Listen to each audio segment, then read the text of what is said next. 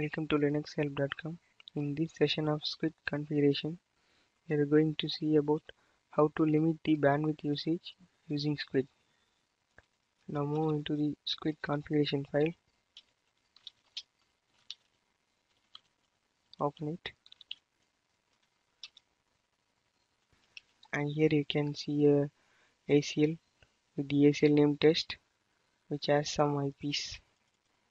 To limit the bandwidth, we have to create a delay pool. The delay pool concept helps in limitation of bandwidth. Delay pool is a pool which consists of set of IPs and rules to limit the bandwidth usage for the particular IPs or particular network.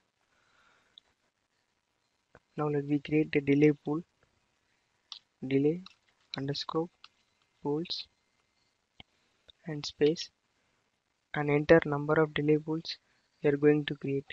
Now I'm going to create only one delay pool, so I'm giving one, and the next line enter the delay pool class.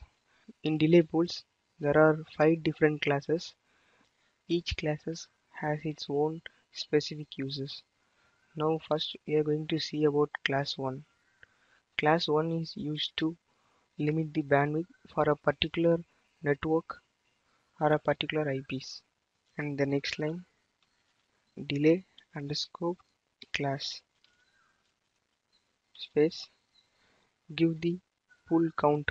That is, if we mention here 3 pools, first we have to give 1, that is first pool. But here we have only one pool and I'm giving 1 and space, and next the class type. And now we are going to see about class 1, so I'm giving 1, and in the next line enter the delay parameters, delay underscore parameters and space, and enter the pool count, that is we mention here 1 and space. Now we have to enter the bandwidth limitation. The value to be entered here can be achieved by a small calculation, that is, if we want to give 64 kilobits per second for each users or network specified in this ACL, you can find the value for 64 kbps by a simple calculation. For 64 kbps, enter 64 divided by 8. Here you can see 8 and multiply it by 1000 and we get 8000. So if we want to give 64 kbps per second, mention here 8000 slash 8000, and this means if the usage of the IPs mentioned here reaches the 8000, that is 64 kbps, it remains 64 kbps which we mentioned here. So we can also enter here the higher value or lower value, that is whenever the 64 kbps is reached, you can reduce the bandwidth allocation or you can increase the bandwidth allocation. And the next line, delay underscore access space, enter the pool count, that you mention here 1 and space, allow, and the ACL name. Here you can also enter the bandwidth allocation for whole network as I said earlier. For that you can give 7.0 slash 24. This means the bandwidth which you allocated here will be applied for this whole 7 series. And save this file. Now we are going to check it at the client side for this IP 5.219 and reload the Squid service.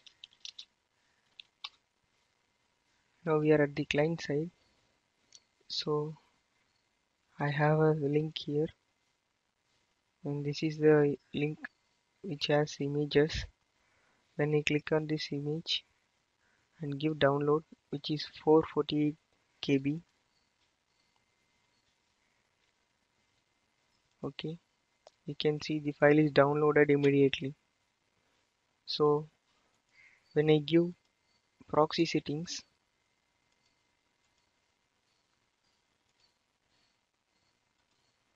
and for the same link, you can see the page takes some time to load. From here itself you can identify that the bandwidth has been limited. So when I click on this image, the same image,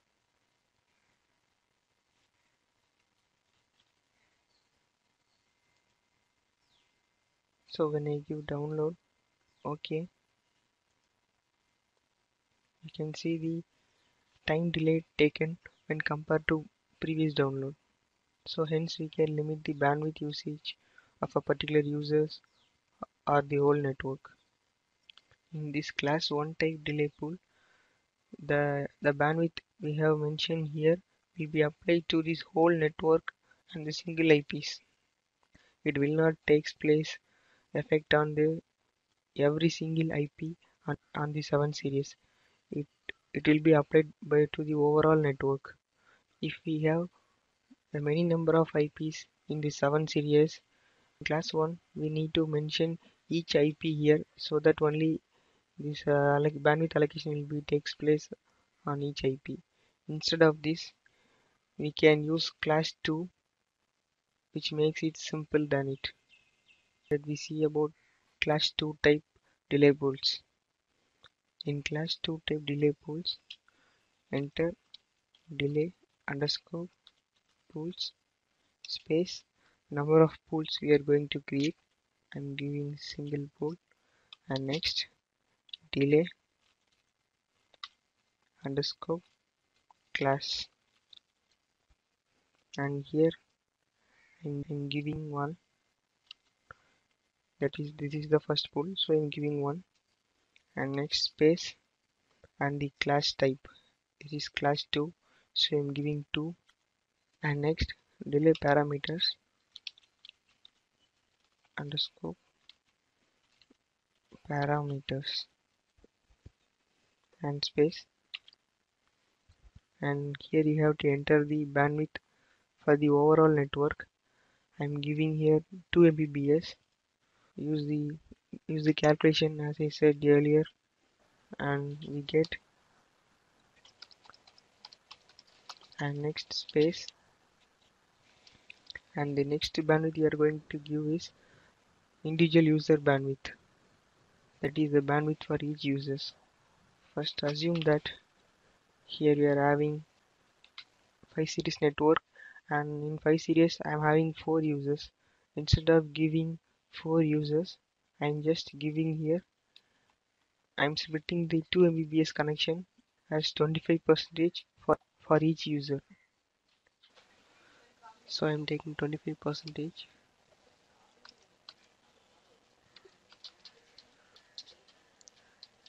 into 0.25, so we get 64,000.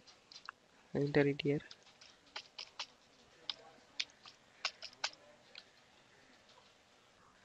and finally enter the delay access space, and enter the pool count 1. Sorry, here also you have to mention the pool count 1, and space, and allow space test initially, and save this file.